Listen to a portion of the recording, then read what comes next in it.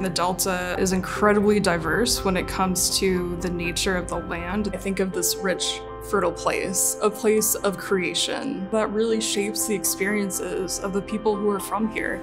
To me, the Delta is the perfect name for this exhibition because it's always changing. Part of that is people moving in, artists having new ideas that they want to work on.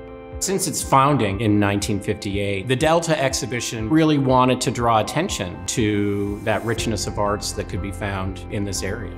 The Delta has been an annual exhibition. Beginning in 2024, we are moving to a triennial format. It allows us to spend more time and put more into each exhibition and really expand its voice, expand its recognition. We'll be able to highlight artwork of this region in a way that we've never been able to before. Arkansas will be a destination for the arts. Just as the river continues to change and influence the surrounding landscape, the Delta exhibition changes and influences the arts in this region and even beyond.